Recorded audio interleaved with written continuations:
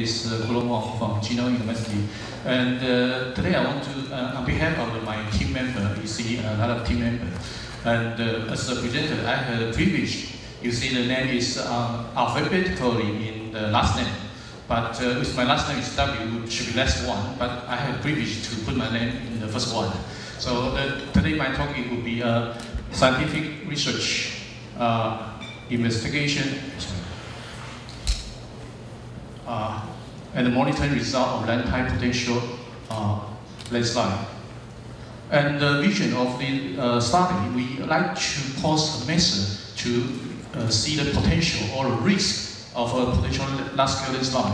And present, we are now integrate analysis of a couple or a lot of techniques to landslide monitor as a demonstration slide to other large-scale landslide. In the future, we like to detect the landslide precursors with apex technologies. So if you see this theme, we use this in this slide. We use the very high in INSAR and also through historic images and also the US, and we have a US LiDAR in this slide, very good performance. And with the GPS labeling and the ground surface detection, earthquake stations, and underground deformation detection. And for the historic images, we can see that in 1960, corona is just declassified from the United States. So you see very clear images of this site, but not so tremendous landslide we are seeing in this area. And then we go to let's say in 1970s, it's the poor image quality with 90 meter resolution. And go to the 1980s, the aerial photo by Taiwan, you can see that the landslide is already here. We can see this one, and also go to 1984, the poor satellite images. If we go back to see the Lantai area is located in northeastern Taiwan, it was a forest. It was designed for forest industry. So there's a lot of forest trees. They need to move down to the down slope. So we can see there's an old road here, and this one is taken by drones. You can see there's old road. But this road is already abandoned. We cannot use the road again anymore. So when they transfer to forestry recreation, a lot of tourists will pass this very heavy traffic road. So it's kind of important, but because the tourists will go there. But there's another way. If the typhoon alarm is announced, the tourist park will be closed, so no one can go there. So there's a kind of benefit, because if it's totally failure, they won't have any tourists. If we can use this site to do scientific research, we can have a lot of good data. So from this one is 1957, is the United States Air Force take these pictures. After World War II, United States Air Force take a lot of pictures of Taiwan. This is one of them. So you can see this one here. The blue line is the existing landslide currently, and the other two is we suppose is the large-scale landslide of this area. So we have a bigger landslide seen from 1957 images. So if we put that one here, where should we put the sensor? We don't know. If we put a lot of sensors, randomly will cost a lot of money. So we use the TCP INSAR in this area. It's our true image, and we can detect area where landslide is sliding down. So we can put GPS, we can put sensors at this area. So we put a lot of GPS, we have 10 more single frequency GPS. So we select this area, we put GPS, and also a reference GPS, assuming not moving. So also we have drones for this site. We have a lot of optical images, also US LiDAR images. For the US LiDAR image, we have a nice quality. It's about 300 points per square meter. So with the vegetation removed, we can get a very nice quality data. So from the nice quality data, we can see the features, geologic formations. We can have a very nice scale, very high resolution geological map of this area. So also we can see this one is the US LiDAR, and after remove the vegetation, good quality. And also this is the airborne LiDAR. Airborne LiDAR should be enough, but compared with the US LiDAR, it's better. It's better. So we can see this one with airborne LiDAR. We can find out the landslide scar, but the landslide scar seems enough. We compare with the US LiDAR, we can see more details. It's the landslide. It's not only this one here. It's only 10 hectares, but in our current study, the landslide area is more than this one. It's more than 30 hectares. So with the US LiDAR and airborne LiDAR data, we can declassify more details about the geological map. The left-hand side is the current geological map. So with the airborne LiDAR and the US LiDAR, we can see the geological formation and the feature, crest, and even faults of this area. But we can do this one, but also we cannot just trust US LiDAR data. We need to go to the field to verify where is the fault or shear rock. So we can go to the field, we can see that fault outcrop here, and also fault plan in this area. So with that geological formation, with the US LiDAR and the field verification, we can 2D the geological profile. With the 2D geological profile, we can see that there is shear zone in this area. So the shear zone complete from 40 meters to 80 meters. So this is the signal where the shear zone happened from geological investigation. So we need to focus on here or other places. So with the US LiDAR, we also have a very nice regional quality geological map. So we can have a very good quality and see there's a fault across this area. So also we have a core identification. So with the 4 cores, you can see that core 4. Core number 4 is very extremely fractured. So it's extremely fractured. So we can assume that water will pass through core 4. And the others also very fractured, but core 4 is more fractured in this road. And also because this is the only road passed through the Taiping-san Recreation Park. So the Forest Bureau, they retaining pile engineering works at along this road. The pile length is about 40 meters, so it's protecting the slope, but the 40 meters is enough or not for this large-scale landslide we'll see. So with the borehole imaging, we can see that all the fissure cracks, because when we do the borehole identify, we cannot know where is the direction of fracture or fissures. So with the borehole image, we can conclude that all the fissures toward the downslope. So the fissure and the geological formation is toward to the same direction of slope.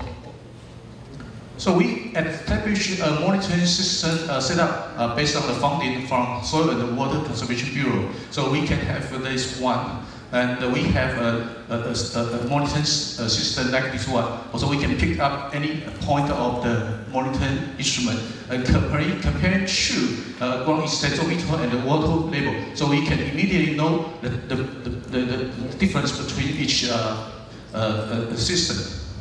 So the first one, as we mentioned with ground monitoring, we put the GPS. This is a single frequency GPS data. So we can see that the GPS data is referenced to number 10 station. So we can see the east and north and the vertically displacement. And the yellow line is representing the precipitation data, is mean rainfall. And the purple line is earthquake. So not only rainfall data or earthquake event, the monitoring side will move. So we need to calibrate, or we need to know which one is controlling the large-scale landslide. So with the long term, long term is 4 years data. With the 4 years data, you can see all the data toward east. So if you are familiar with Taiwan, Taiwan is under an earthquake or a plate intruding area. So all the data should go to west or west, northwest, but the data shows east. It means that with the reference station, all the stations are sliding to downslope.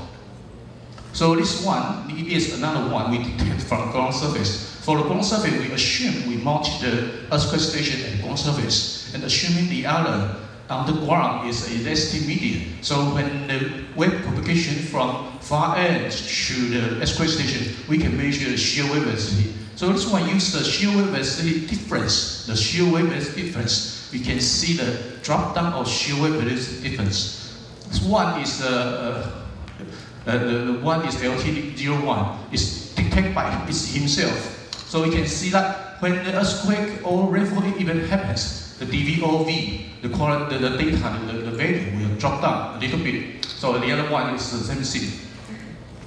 So we can see that this one is compared with LT01 is here, LT05 is here. 01 is outside the existing landslide. 0.5 is near the crest of the existing landslide. So we can see the difference, but the 0.1 can detect more thin because it's a shallow landslide underneath. So if we have a dynamic illustration like this one, you can see that all the points become red when during the typhoon comes. When the typhoon comes, means one thing, the sliding happens. The other thing is groundwater level raising. So with the two mechanisms, we can see the difference of shear wave velocity difference. So there's a study say that the total failure of the shear wave velocity difference is 7%. The total is total failure. But this one we detected here is only 0.5%. It's far away from the total failure. So we are not expecting the total failure, but we are studying. So this one is the small conclusion from the earthquake station. From the earthquake station, we can see that the LT01 is from their potential areas, including LT01 to LT08. And also we can detect the sliding area, sliding trend is underneath about 100 meters. From there, another one is because we can detect the shear wave velocity difference. The velocity difference, the threshold for landing is 200 meters. So from the ground surface, we can detect the variance of shear wave velocity difference is 200 meters. So we see at least 200 meters is ideal, 200 meters for rainfall threshold. So there's another one we put on the ground is groundwater pressure. That for earthquake, for landslide, we need two acceleration. The first one is rainfall, the other one is earthquake. And for a rainfall event, we have a water pressure, but we don't know is confined or unconfined water pressure. So we put the optical fiber water pressure to one hose. But there's a tragedy in 2017, the grass cutting, they cut the wires. So we don't have a temperature reading. We calibrate all the reading by temperature. So we can see that there is a difference there. But we, fortunately, is underneath the groundwater. So it's, we can assume the temperature is quite stable. So we assume the groundwater. So we can see that this one is not calibrated with temperature. But it still can detect the landslide, earthquake event in last year with the Hualien earthquake. And this too is calibrated with temperature, so we can very nice data now. So the top one is 40 meters. The one is not like the bottom one too. So the first one there is ticking. The ticking means that it's unsaturated. For the bottom one is 50 meters, 60 meters, they already saturated. So the pressure reflection from earthquake is very quickly. Also we can see that with this one earthquake, the left-hand side earthquake is bigger than the right-hand side. We can see the increasing of the groundwater pressure. So we can measure that. Groundwater pressure is much more important with the free surface groundwater. You know that where the water comes out when the landslide happens. So we also use the electric resistance window in field. So sorry with my poor Photoshop. This just assuming it's a window. It's 100 meters by 100 meters by 100 meters. It's the dome shape. It's in the field. Usually we use the electric resistance once, then they take it away home. But this one is embedded inside, so we can measure it every hour. Every hour, it's just every hour we can send the voltage to the poles, so we can measure every hour. But there's it's a pity. In this May, we put the voltage every hour, and suddenly the lightning comes. So we lose one data logger. So now we just use 2 hours. So every 2 hours we can have an image of the electricity. Okay. So this one we have a good quality data. Like this one is Typhoon Meidi. In the 2016 we can see that there's water in the upside. So the blue side means the low electricity, which means water. And the bottom you see that it's another water. The white introducing this result. As I mentioned, there's engineering work due by Forest Bureau. It's a 40-meter retaining piles. It will block some water. So when it blocks water, the water separates to two parts, the upper part and the lower part. When the rainfall is big enough, so suddenly the two parts, water is combined together. And when the rainfall is decreasing, the groundwater goes away, and it goes back to original condition. So we can use this one as a warning. So if the water comes together and the low resistance become more area, so we can put an announce. This is another way we do this. we use this one, we also measure the electric field. Each pole of our electricity, we have electric field. If you go back to see here, it's like in positive.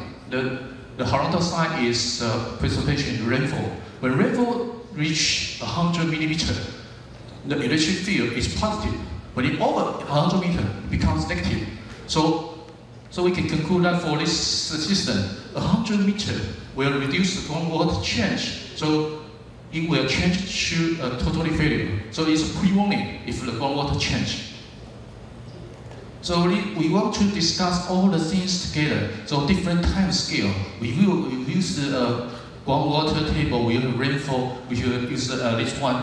Black line is impressed in calorimeter, and also GPS data, and also the earthquake station. We do it to compare everything. The yellow line is every rainfall event, and the purple line is the earthquake event. So we can see that different kind of instrument can detect different event. Not only everything, because you see the red, this one, the purple line one, the center one. Every instrument also always detect this one. But for some kind, if IPI is one IPI detected, the other cannot detect. And also this one, you can see this. Another case, they detect and the other cannot detect.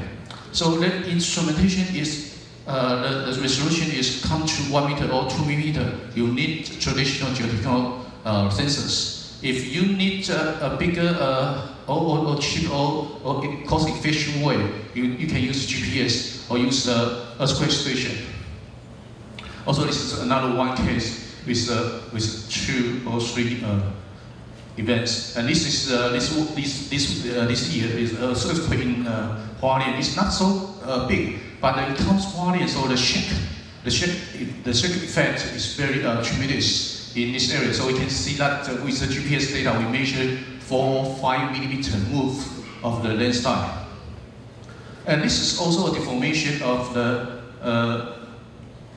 used with the Sentinel-1. Because I have to confess that this one, the coherence is down to 0.05. It's quite low, so we can measure something from here. So we can see every time, every 12 days, a typhoon Maggie earthquake event. You can see our existing area, the landslide, is the deformation comes, and also we can see the extensometer, underground extensometer. Also, the mass tilt acceleration change, and the SA deformation in this area happen. So we need to conclude everything to pre-warning system. So we do need to do some simulation. This is a 2D numerical simulation. We based on the ratio test, we get the cohesion and the friction angle. We consider the retaining pile, and we do this simulation. This is a lower groundwater table is the maximum shear strength, and with the high groundwater table, we can simulate this totally failure. With this one, you can see that we have a small area landslide is outside the retaining wall. If we have a high groundwater level, the landslide will change to a totally failure like this one. And the sliding depth is about 100 meters. The Lincoln earthquake station detect that the landslide sliding plane 90 to 110. So it's about 100 meters the sliding plane. So we can see that with deformation, with low groundwater level, and with high groundwater level, we have a bigger deformation. And also we use the 3D numerical analysis. This one is not only for the limit equilibrium analysis, also for the deformation analysis. The most important part is to find the sliding depth of 3D. For with the 3D sliding depth, we put it to 3D runout simulation. We know the sliding depth. We can put every particle to sliding down, so we can conclude in the affected area of this large-scale landslide. So we also put everything to 3D specific way, so we can very nice to introduce to local people. Also, we have community. We can see everything about this landslide will happen.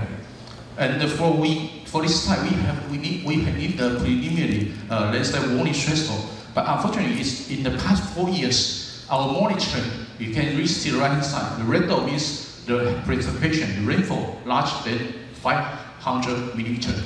The yellow dot is 200 millimeters. compared with the other side, it's quite slow in the past 4 years. For if we have 10 years, compared with the Lausanne experience, in the past 10 years, we have 4 events larger than 1,000 millimeters. With the rainfall larger than 1,000 millimeters, we can have a lot of strategy for the landslide warning system. So here we just give some preliminary result. The first one is deformation. The deformation for engineering works, we set up 2 millimeters per day, or 2 millimeters per month. If we set up this one, so it's on the surface and also underground. So for surface and underground, we will induce 2 different kinds of rainfall. So we go to the precipitation. For ground surface deformation, it comes to 300 millimeters. The ground surface means that for the reason the people, they cross the road, they see the cracks. Okay, the next one is 800 to 1,000 millimeters for underground deformation. The large-scale landslide needs larger rainfall to trigger. So in order to trigger 100 meter sliding plan, we need more precipitation. For the Lausanne experience, we now set up to 800 to 1,000. The other one is GPS data. We already have 4 years GPS data. From the GPS data, we can separate 2 groups. And for the rainfall larger than 500 millimeters, we see the GPS group. So we set up GPS threshold as 500 millimeters. And also the groundwater table. We measured the groundwater table about 2 years, but it's still at 22 or to 20. We have with the rainfall, yes, we monitor rainfall to 500. The groundwater table still cannot go too high. The problem may be because the fracture part or underneath, when we dig a hole, there's some fracture zones. So we need to put the water into the hole. The water will flush away very quickly. So groundwater table is probably we are waiting the groundwater raise in another event. So this is my last slide. This is all my co-PI's pictures, and especially we have a couple co-PI's here. So if you have questions, you can ask them because I just present here. Thank you. Thank you, Professor Wang.